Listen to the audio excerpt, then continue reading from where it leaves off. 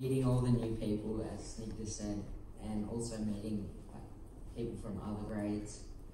And because only 2 people from my old school came, so meeting the whole of the year for the first time was pretty exciting. Yeah, so you brought one friend with you from another school, yeah. And suddenly you came to year 7 and you're faced with 2 classes full of year 7s. That's pretty nerve-wracking. How do you feel about that now? Would you say that the friend that you came with is still your closest friend, or would you say that you've got a network of friends now? And don't worry, you're not selling them out if you. I've definitely got a whole network of friends. That's right. Yeah. Thanks for sharing that. Question number 2. What's been something that you've found really challenging? Homework. Sure. What's been challenging about homework?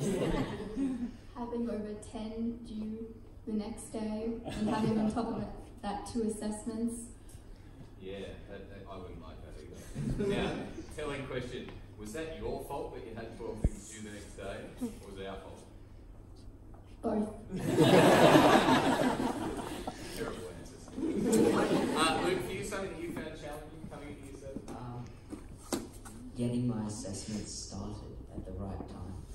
I left my first assessment the day before. Yeah, we should have rehearsed these answers. So, special question for Stingda. What's different about being in year 7 at OAGS compared to being in year 6 at OAGS? Something that stood out. Mainly everything stood out because you got new classmates, you got different types of studying in class because it's a lot more different since you go to high school. You got different ways of homework. So everything? Yeah. Yeah, okay. Fair enough. Luke, what's one of the big differences that you found at OAGS that you've noticed coming from a different school? Coming from a larger school to a smaller school was a massive difference. How is that different? Because in my year at my other school I had 4 classes, all with 30 odd people, and now I have 2 classes with 16 or 17 people. So, I shouldn't ask this question. Good different or bad different? Good different. Excellent. That's good. All right. Excellent. Last question. What advice would you give to these guys as they sit there tonight, as they start getting excited about year 7 at Orange Grammar? Be organised. Because you'll have a lot of homeworks, assessments, and you'll likely stay up until like 10 o'clock in the night. That's for year 12. Until like 2 a.m. Yeah, nasty. Luke, what advice would you give? Don't be really nervous or really scared because it's fun and it's really good. Would you thank our 2 current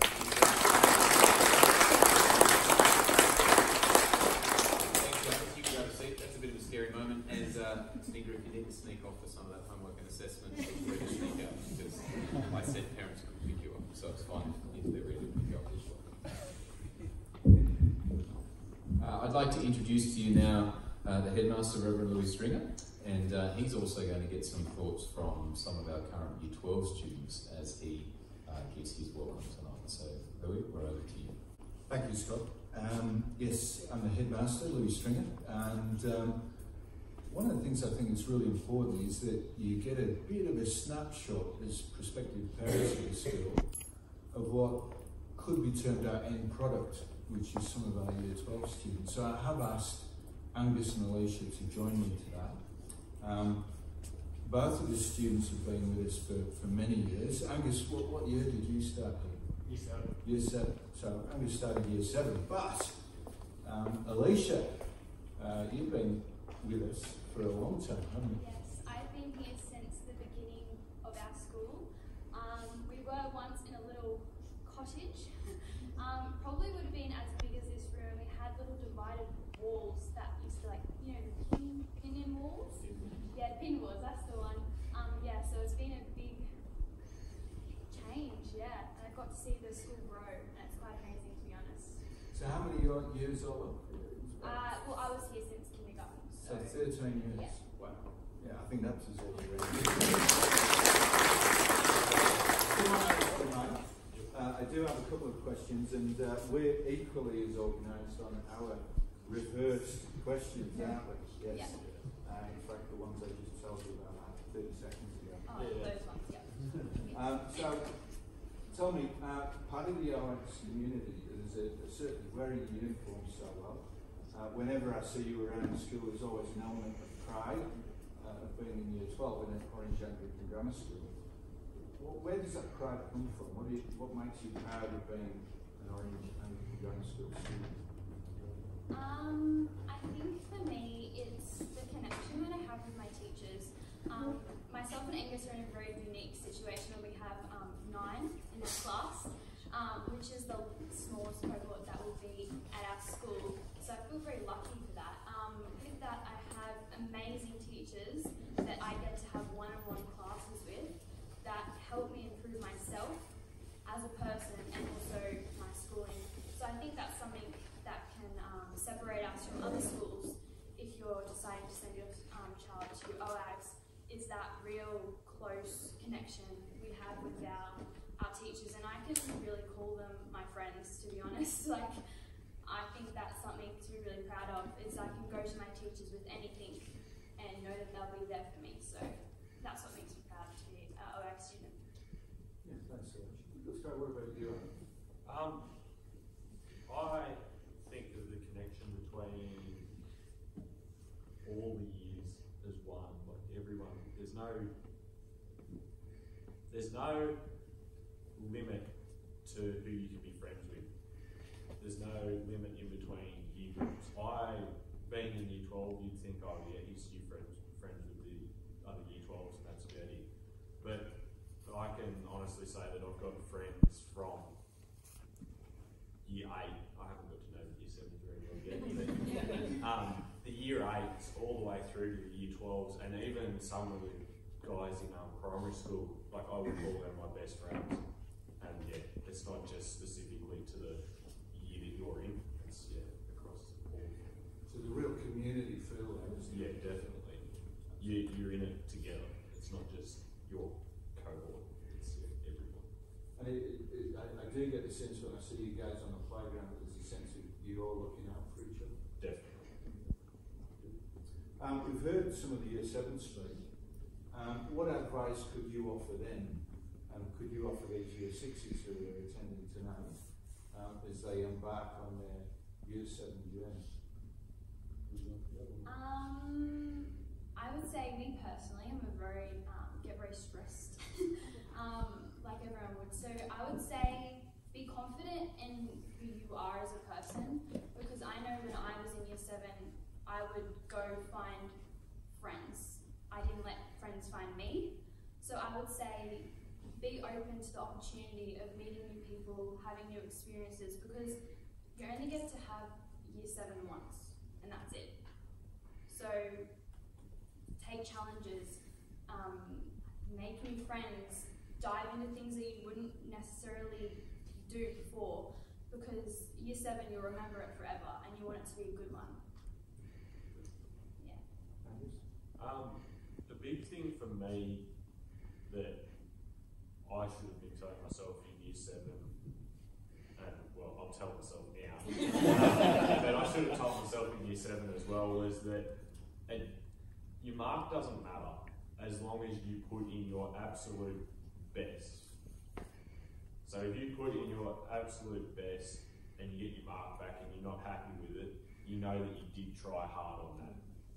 And the best thing that you can do then is to look at your feedback that your teachers have given you, or go to them for even more feedback, or if you need clarification, and work on the areas that you didn't do well in that task or whatever it was, and think about those things next time when you start doing something. Excellent. I know our Director of Innovation, Teaching and Learning would be very proud of that. There's a bit of a growth mindset there, sir. Really good response. Well, thank you, Angus. Thank you, Alicia. It's been great talking to you. Can we give them a...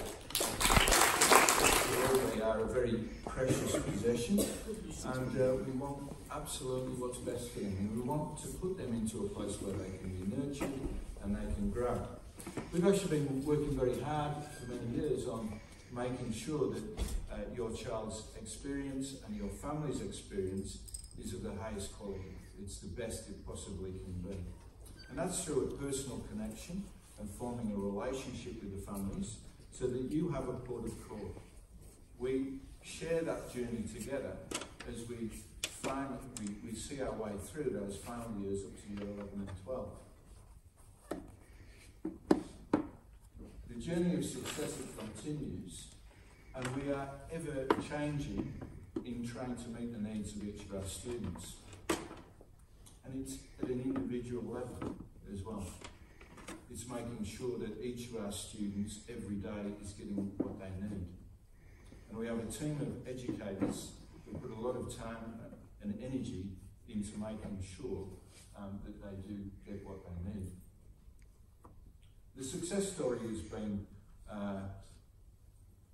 not shocking for us because it's something that we've been really working hard at and for. But it's testimony that we're heading in the right direction. The community is responding to our ability to provide each of our students with the high quality education that they need. In fact, we've grown by 50% in our secondary school this year alone. I've actually got 5 enrolment interviews just on Friday, and many of those are thinking of starting just in term 3. So the enrolment and the growth continues, but growth is good. But if we're not continuing to focus on each of the individual students, the growth will be short-lived. We now can see a track record of attracting 30 or more students into each year group. In fact, it looks like we'll get around about 52 students in for year 7 next year, which is really, really terrific. Class sizes are between 15 and 25, so we're still managing to keep those class numbers low.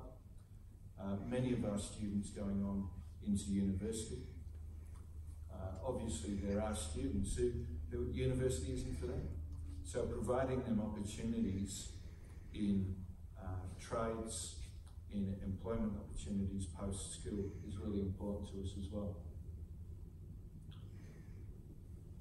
One of the things that we've been able to do as a school with wonderful students, great facilities, is be able to attract the best quality teachers that we have. The students that we have, you can hear their testimony to the fact that they have that connection, they're getting that feedback. They have a relationship, a positive professional relationship with each of the teachers in their classroom. And that is the secret to their success. That is the secret to them punching above their weight. Because if they don't have that relationship, if they're in a difficult, conflicted position, the learning, the engagement isn't there. So setting that environment up with a high quality educator in a well-equipped classroom is really important. The facilities continue to grow and thrive. Design and technology workshops, laser cutting machines, food technology rooms, agricultural areas, we've got now music peripatetic rooms, we've senior study centre, athletics facilities, etc., etc. We are constantly growing to meet the needs of each of our students. Over the last couple of years, we've managed to complete the music rooms, we've managed to complete the athletics facilities, we've completed now the undercover area that you've seen, that was just completed in January this year. We are moving towards equipping that space for creative and performing arts productions with sound and audio, backstage curtains, etc. And that's an exciting place to be. But as we move forward, we've also got library areas that we're starting to plan and put into process, and a STEM and science, technology, engineering and mathematics centre with 8 classrooms that will be starting to be produced in about 2 or 3 years' time. I thought I'd put that up. It's actually my 5 children. Now, I know what you're thinking. He's not old enough.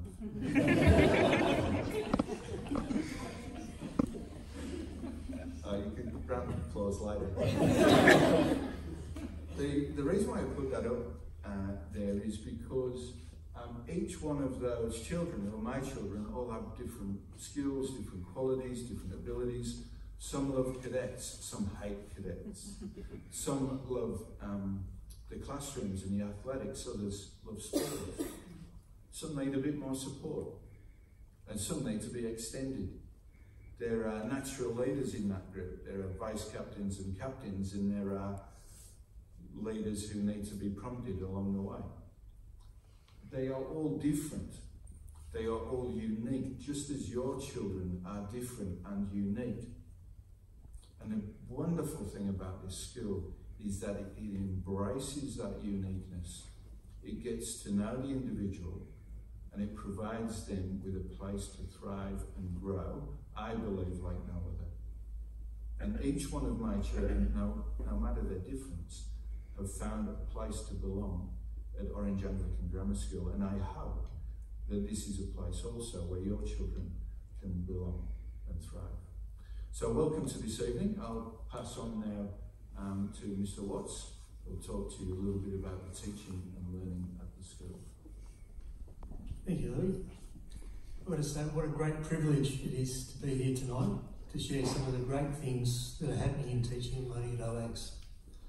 As a school, we're blessed to have a teaching and support staff that are passionate about what they do, passionate about the school, and passionate about student learning. We have staff with a wide range of experience, HSC marking, presenters of professional development, publishers of education articles, rural and metropolitan experience. It's a team that is firmly committed to ensuring that your child has every opportunity to grow academically. Next slide, please.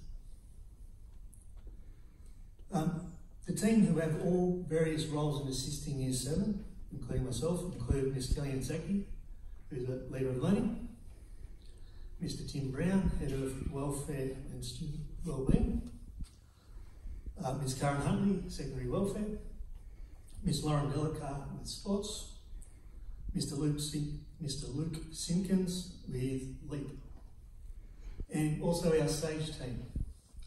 Our SAGE team is a collaborative team that focuses specifically on Stage 4 and ensures that students are actively engaged with their learning and continue to develop their academic skills and knowledge. To put a face on this team, I'd like to ask Ms. Stevenson, Ms. Huntley and Ms. Renette just to come to the front, just for another little presentation.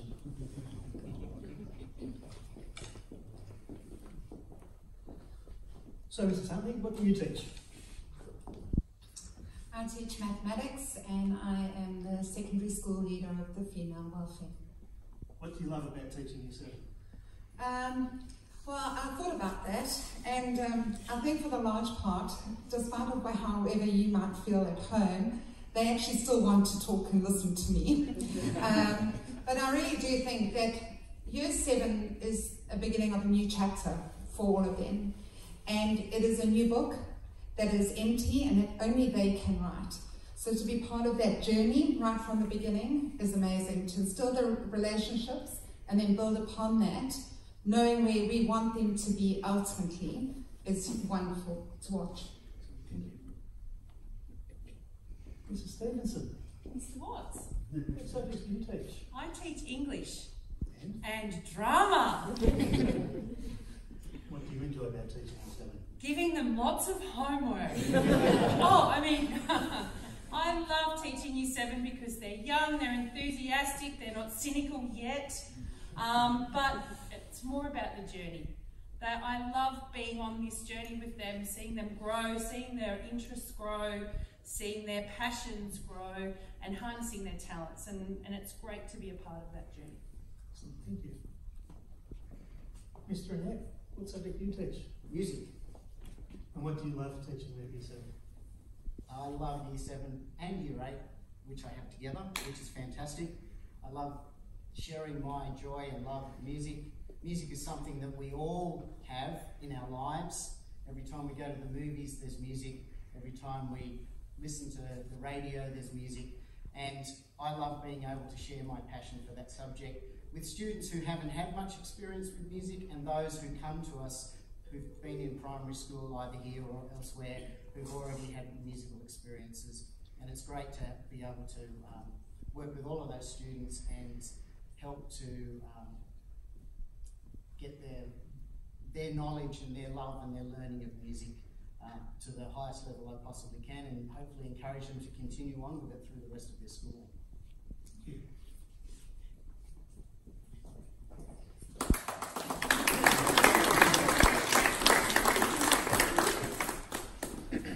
Success criteria, learning dispositions, feedback, assessments and data have all been a focus for teaching professional development as we continue to develop our curriculum and learning experiences for students. This evidence-based approach builds a transparent partnership between teachers and students with a focus on growth and how I, as a student, can grow academically and understand how I learn best. Next slide, please. In Year 7, students undertake a wide variety of subjects that are in line with mandated NESA requirements: English, science, mathematics, technology, music, visual arts, PDHPE, Christian studies, history and geography. It's perhaps the variety that provides the greatest excitement for students as they enter secondary school, moving around the campus from room to room, but also to different teachers, specialists in their subject. And as they continue to progress through the secondary school, students start to get more choice in what they study, with over 25 HSC elective courses being offered to students this year as an option. And the school continues to grow both in numbers and subject choice that is reflective of what our student body wants and where they'd like to go in their studies. I'll now hand over to Mr. Brown. Thank you. Well, it's nice to see you, everyone. My name's Tim, and I'm school head of school welfare and wellbeing. And I just want to share with you some of the features of our school welfare system. I think we do welfare well at our school, and we've worked hard to put in place a strong welfare system, and our size certainly enables us to do that, but we work hard to put strategies in place to care for each individual. In primary school, the home teacher, the class teacher, is your first point of contact. And in secondary school, the tutor teacher becomes that point of contact, and we have tutor groups that are vertically aligned, and so students from 7 to 9 and then 10 to 12 meet in tutor groups. They are co-ed groups, and those groups are based around houses at school. And I just want to give you a bit of a snapshot about what the week looks like. So if we go to the next slide. On Monday, tutor teachers actually meet up with their tutor groups. They'll touch base. They actually get reports each week about what are the issues that have been happening for each individual student amongst their different classes throughout the week for any welfare or relational issues. And so those tutor teachers are able to meet up and talk one-on-one with those students, or perhaps in a small group, about those issues and to support them.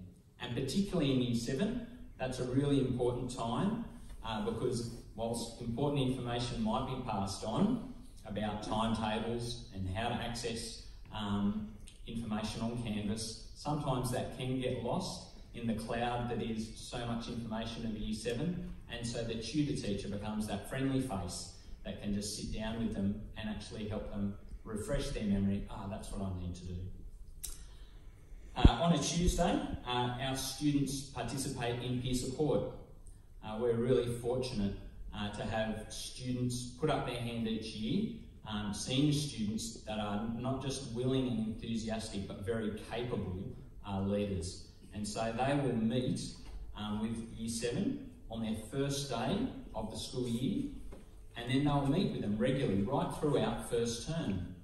and they will be a friendly senior student that's going to talk with them about what it means to be a person of character and developing resilience as they adjust to life in secondary school. And they'll do that through games and activities, and it's a great opportunity for the students to bond together and also enjoy some nice times, particularly a pizza lunch at the end of that.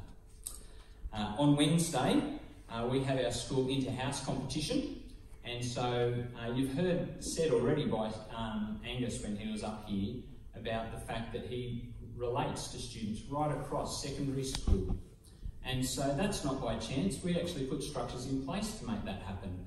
Our inter-house competition sees students working with students from other years, not just in their tutor groups from 7 to 9, but 7 to 12, being able to do other activities together.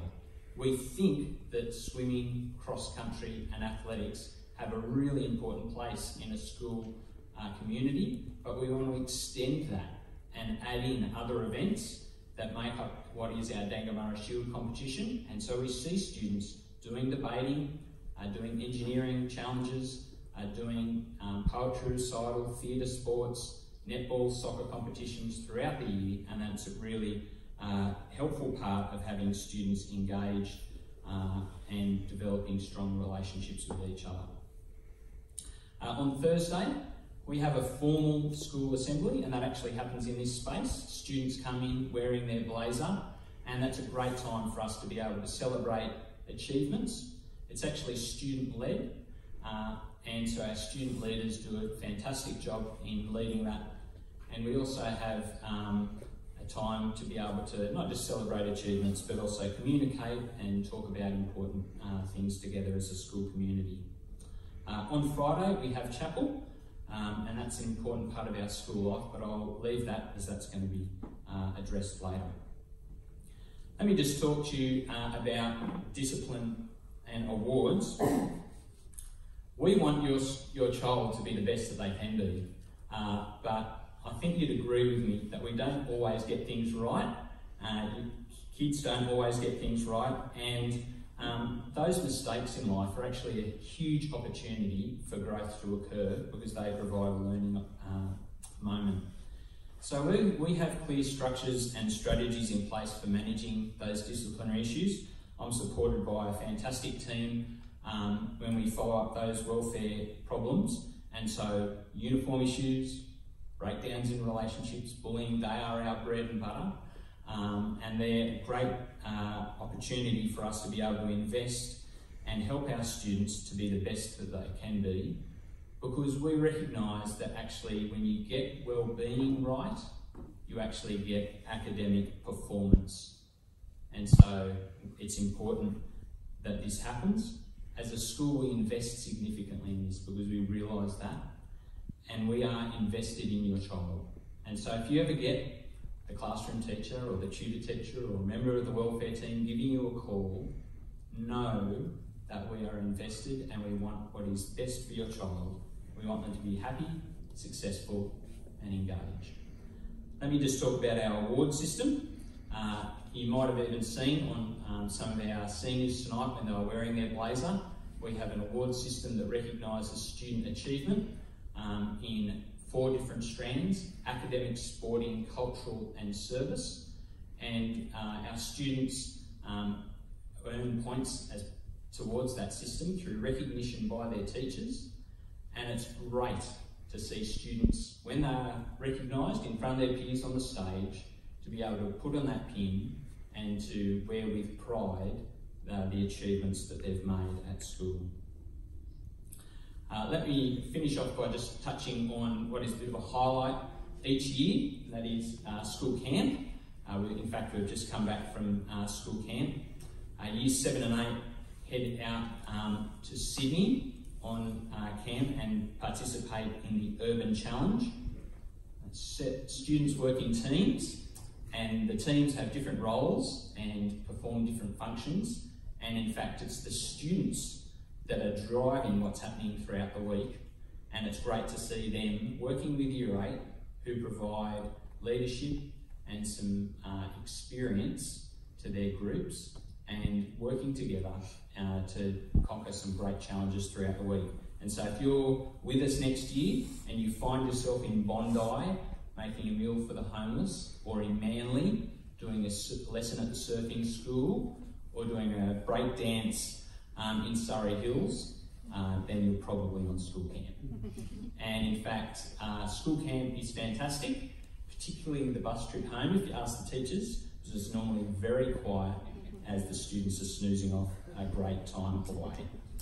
Thanks very much for listening. I'm going to hand over to Natalie Doherty, our school counsellor. Good evening, my name is Natalie Doherty. I'm the school counsellor here at OAGS. This is my second year here. I report to the Australian Counselling Association as well as an external supervisor, as well as Code of Ethics here at OAGS as well. So I have a pretty heavy job and I wear a lot of different hats. I would say my job here is not the common myth of being like a shrink or shut the door and let me get in your head. Here at OAGS, I'm more of a emotional mental health maintenance woman. I'm a jack of all trades. You know, I see a problem, I try to get in and do what I can to make your child and your life as joyful and happy as possible in the journey at OAGS. Some of the challenges that year 7s face are peer pressure is a big one, bullying, and that's something that we take very serious here at OAGS, getting ahead of that.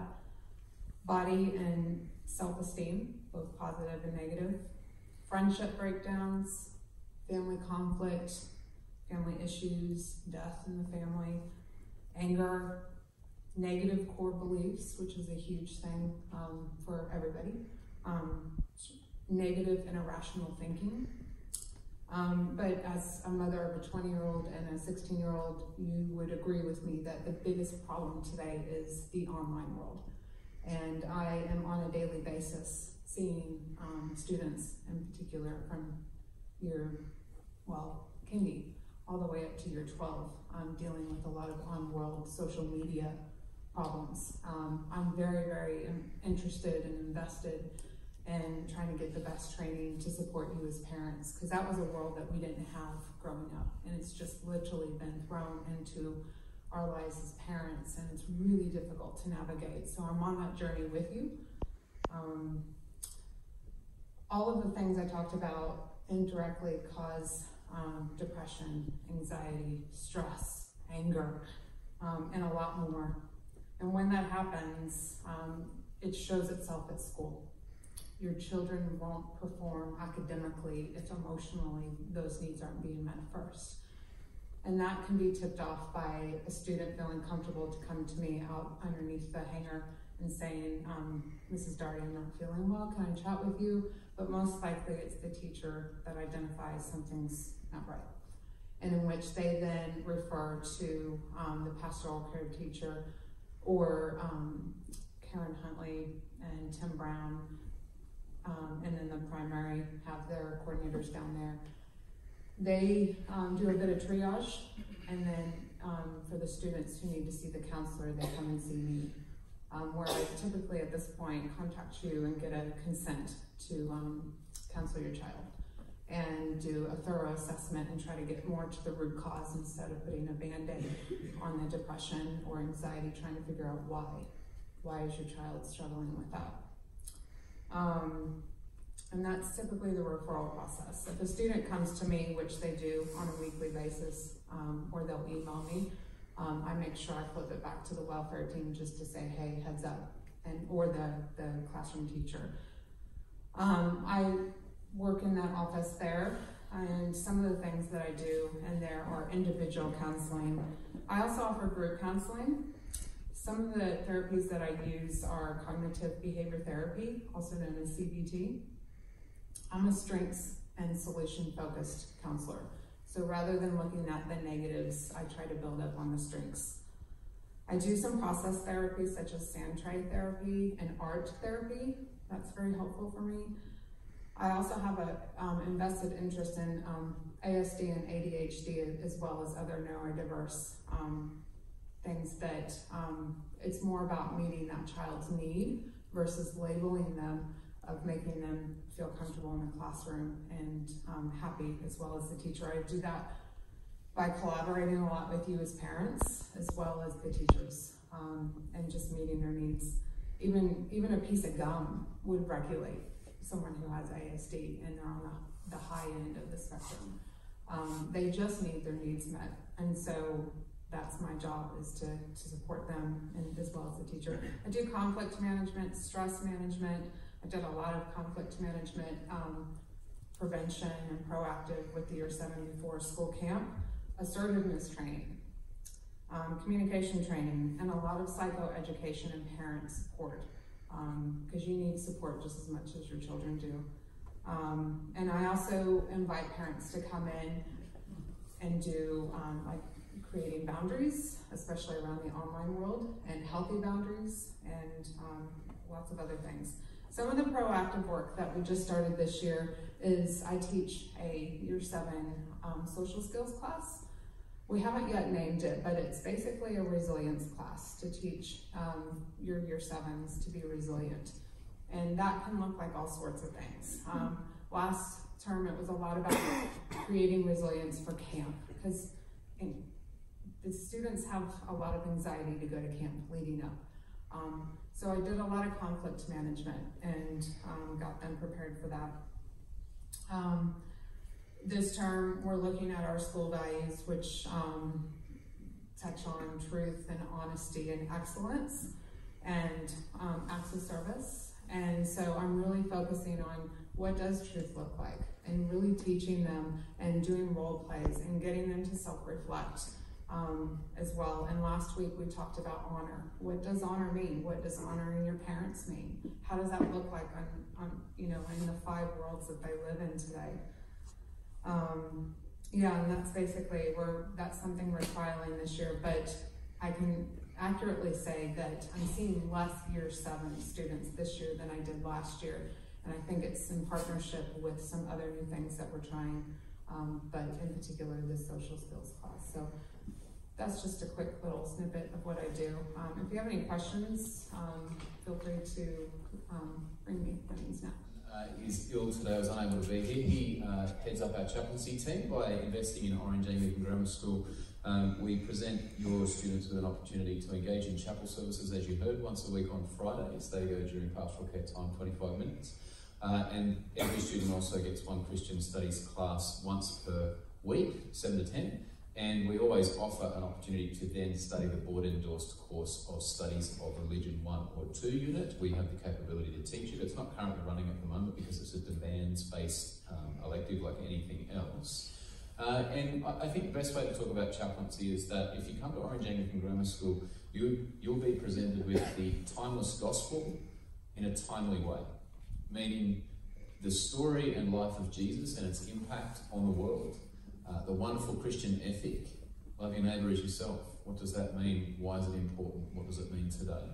And how can we actually view our world through the lens of a Christian worldview that is other person-centred rather than selfish? Is something that your children will engage during those Christian studies lessons and also during chapels as they gather together. At chapel, our secondary students still sing, believe it or not. They have to endure me singing with them. And we'll always have a Bible reading, we'll pray together, and then we'll hear a talk that expounds some of whatever's being read from the scriptures. It's a great part of the week, actually, and usually if it's impacted by something and we can't do chapel, the first person that tends to be the one that complains are the students that say, oh, we didn't have chapel this week, sir. And it's a great part of our week, and we get to close the week out together. I'd like to hand over now to Miss Dell, who will speak about sport. Hello everyone, I'm Lauren Delica, but as Mr Hazelton just said, all the students know me as Miss Dell. They don't recognise me tonight because I'm not in my tracksuit pants and joggers. I'm just here to talk about sport and how much it is valued in our school community. It's grown so much since I first started here back in 2012. We have new facilities, we have so many more new programs on offer. Our students are constantly exposed to new opportunities within sport. Firstly, our secondary students, very similar to the primary school, we have timetabled sport every Wednesday afternoon, and it alternates between on-campus and off-campus each term, and we provide them with lots of different varieties of activities, and it's all helped with our sporting schools funding to get different coaches and accredited instructors in to teach our students different sports. We also have many competitions throughout the year which students are allowed to nominate to participate in, particularly competitions such as our May OAGS competition, which is against our Macquarie Anglican Grammar Friendship Friends School. The students really enjoy training, getting into a team, and beating MAGs. They love nothing more. We also have some sporting pathways which, for the people who are coming from our primary school, are already aware of, but they're a little bit different when you get to the high school. So we still have our school representation to then move on to WAS, primary school's HICES, but then we move on to ACES, which is our Associated Independent Co-Educational Schools. And then it continues to move on to CIS and New South Wales All Schools Nationals, I think I've got that right. And we provide our students that opportunity to go in athletics, swimming and cross country, but there's also other opportunities in different sports. At the moment we've got students going away for soccer, to an ACES competition, to touch football. We had a student trial for rugby and was successful in making the ACES rugby side last week. And for those students who have other interests such as tennis, softball, water polo, there's also other opportunities that we can send our students as an individual nomination. So just if your sport isn't advertised, you're always welcome to come and ask, and we can provide you with that information to give your child the opportunity to participate. And then we also have our co-curricular sports, so our winter and summer sports after school. So in winter we have netball, soccer and hockey on offer, and in summer we have touch football. And even if they aren't, such as like cricket, if your son or daughter is interested in cricket, we have contacts with clubs so that therefore your child could go and play with other students from OAGS, but also but in a different club. So therefore they've still got some of their friends with them, and if they're new to the town or new to the school, they're meeting new people. And that's it. Thank you. I'll pass to Mr. Noel Emmett. I'm just going to chat to you a little bit about music and what happens here at school.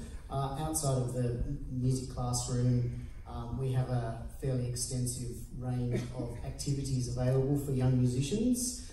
We have a concert band in our secondary school, which is where a lot of the people who play and learn wind, brass and percussion instruments have the opportunity to perform.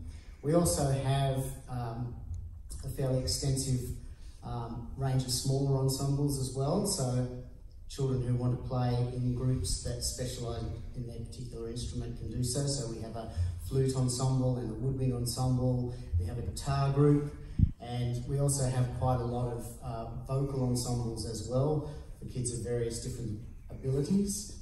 Our senior vocal ensemble, which is mostly high school students, is probably the pinnacle of that. And those vocal groups are taken by our vocal specialist, who is Priscilla Colgan, who teaches in the primary, but she moves herself into the high school for some of those activities. And I do likewise. I take the concert bands here at school, and I work with the primary school students as well as the high school students. And it's great to have that crossover, you know, with that ability for children who learn instruments through primary school, who can stay in the stream and then continue on and play and move into the secondary school and still be playing with the kids that they've learned with previously, which is fantastic. We also have the opportunity for students to take lessons here at school, and as Reverend Stringer pointed out, we have 4 relatively recently acquired peripatetic teaching rooms, which means that students have facilities to go in and have lessons one-on-one with specialist teachers. We have specialist tutors in flute, saxophone, clarinet, brass, that's me. We have a percussion teacher, we have 3 piano teachers, we have a specialist string teacher who comes in and teaches violin and viola, and hopefully we're going to move into some cellos soon as well, which would be fantastic if that happens. And we also have a guitar teacher, and we have a singing specialist teacher as well, who comes in and works with students who want to extend their vocal expertise, I suppose. So they can sing in choirs, and they can also have individual lessons to learn a little bit more about their voices and how to use them. So it's a very extensive program, and we're growing all the time. We've got students who undertake music exams. We're just preparing for that right now, and we have twice as many students taking exams this year as we had last year. So it's really exciting, it's growing, and our ensembles are getting bigger, and I think that as the school grows, those things are all going to become an integral part of the school, which they already are. So thank you. I hope if you've got any questions about music in particular, if your children learn an instrument and you want to know how they can continue on if they come here in Year 7, I'd be happy to chat to you after. Thanks. Good evening, ladies and gentlemen. I realise it's late in the evening. Cadets. Cadets is a national youth development program which is sponsored by the federal government, obviously aimed at high school students. And Reverend Stringer's been working with the New South Wales headquarters, and that's the position that I actually occupy in my Army Reserve job. So we met a few years ago trying to establish a cadet unit here in Orange. So while the cadet unit is based here at the school, it's open to the whole of Orange. We thought we'd probably get about 30, 40 to start off with, and we're blown away by actually about 60, which was the limit. So I've now got to get an increase in the size of the unit to be able to take our next lot of people. So again, we were targeting Year 8s, but we found Year 7 right through to Year 11 wanted to join and become part of the program. It is a fantastic program. I was a cadet myself at school and went off into the Army after that. Had a great life, and then became a teacher after decided time to sort of settle down with my family. Brought along 2 cadets here this evening. We've got Jack Gordon, who's Year 9, and Susie, who's Year 10. And they're new to the unit, so come over here. So why did you join? I joined because I figured that cadets would be a great thing, because you can learn so many new skills. At the moment we're learning, last Monday, we did radio communications, first aid, and now we're practicing trying to be sneaking around, and it's just a great thing to learn a whole heap of new skills. How about you, Sue? I joined just because I didn't know much about it when it was first introduced to me, so I just decided to try it. I sort of like to do stuff like don't knock it till you try it.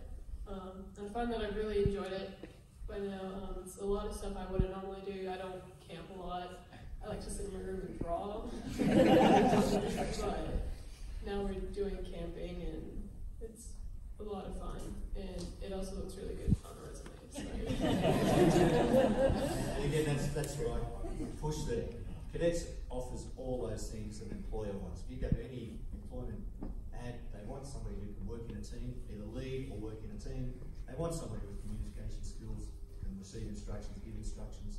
They want somebody with personal organisation, time management skills. Cadets ticks off all those things, and that's what it is. A national program, has been going for over 100 years. We are well resourced. All the uniforms and things come out of the system the military provides, and we have a great time. There's a lot more in store for them. Susie's taken on a challenge this weekend. I'm taking a dozen of them down to Cowra for a leadership day, and I'll come back from that with their first step in the leadership series to be able to progress through the ranks in the cadet organisation. It's not for everyone, but as Susie said, don't knock it till you try it. It's amazing how so many people get into it, really enjoy it, but never thought they would. My previous school at Barker College down in Sydney, big unit of 300 odd. It's amazing the number that did the cadets when they were sort of encouraged to join and left, and then said a year or two later, gee, I'm sorry I left. Why did you leave? Oh, because all my friends did. I said, well, that's the first lesson in life. Didn't make your own decision. And they all get something out of it, and it's great to see how they grow. You see them come in, especially in the young years, go right through year 12, and the difference is amazing in the confidence and the abilities of these guys. Cadets actually, once we have been going a little while, it is run by cadets. So the senior cadets do programming, and they do all the instruction stuff. We mentor them as adults and make sure it stays on the rails and there's no safety issues, but otherwise it is up to them and develop their leadership skills. We train them, and then we give them the experience to be able to actually put that leadership training into practice. when we go to the field, they are responsible for the younger kids and looking after them, make sure they get their food, they sleep okay, everything's good, and they're well fed. So it's a huge thing, and we find that the students rise to it and they really enjoy it. Hence, the Stringers sort of keen to try to convince council that we should have the ability to have cadets here. Again, the interest in the outside community after doing the March on Anzac Day, we've been approached by a lot of people, so we're taking our next lot in term 3 so we can finish off and train up some of these guys to look after the new ones that come in term 3. But I'm planning on probably a double again on the interest that I'm getting from outside. So it's a great program, and I can only sort of endorse it with my life's benefit. And Brendan Stringer's had his team, other units that he's been responsible for, just what it actually does for young people, building up their resilience and confidence. You go in the camp, they come home, they really appreciate that bed. They really appreciate the porcelain toilet. They really appreciate a shower where you can just turn it and the hot water comes on. And of course, mum's cooking. Whereas those things they take for granted until you go away and take them away in a cadet environment, they really don't appreciate those little things. Hi everyone, I'm Luke. I run up our LEAP program, which as the acronym stands for, it's all about leveraging academic performance. Now you're probably thinking, well, any school I'm thinking about going to runs programs like that, so how's that different to anywhere else? Well, a lot of schools usually run what they call a gifted and talented class, which is usually just a streamed class where the curriculum is accelerated for them. Well, we still do that in a number of subjects, particularly mathematics here. But the great thing about our LEAP program is it's a completely differentiated curriculum that stands outside what students are learning in their usual classes. It involves individualised student learning programs as well. So we can actually tailor it to those students, what they like, but also we can weak point train as well. So for example, last year, one of the things that came out of our sessions was that we were really terrible at communicating with each other. Even though we had all these different gifts and talents, we couldn't come together as a group cohesively. So that's something that we've built in this year. Our secondary students have actually been planning a practice Da Vinci decathlon for our primary students. That'll happen this week in preparation for a camp that we're going to do down in Sydney. So the idea of the camp is going against other schools and seeing who we're going to be up against going forwards into the HSC, but it also allows ourselves to enrich in other areas culturally and academically that we normally wouldn't be privy to. So it's generally based on student academic performance and an invitation to the program. And it just gives students that other avenue where they can push themselves in different ways and learn more about themselves. Thanks a lot. Look at that, right on the buzzer, sir. Well, look, I hope that has given you a great snapshot into Orange Anglican Grammar School, the opportunities that are available to the children here. I hope that you feel that it is a place where your students or children can belong. It has a wonderful feel to it. It's a very community feel. We're not a huge school of 1,000, but our parents don't like that. They don't want that. They want a place where their children are known and they can belong. But we're also a school that has all the opportunities of that big school setting. All the elective choices, all the sporting programs, all the activities that you would see in any other school. So if you have any other questions on any of those things, I've got a willing team behind us, many of them who have presented this evening, here to speak with you. You also have your name tags on, so you can introduce yourself to prospective other parents who may be sharing the next 6 years with you and sharing that journey. So feel free to stick around, introduce yourself to the teachers, to your fellow parents, and enjoy the rest of the evening. But that concludes our evening. I'll just finish with prayer, and then feel free to leave or hang around and have a chat with friends or teachers.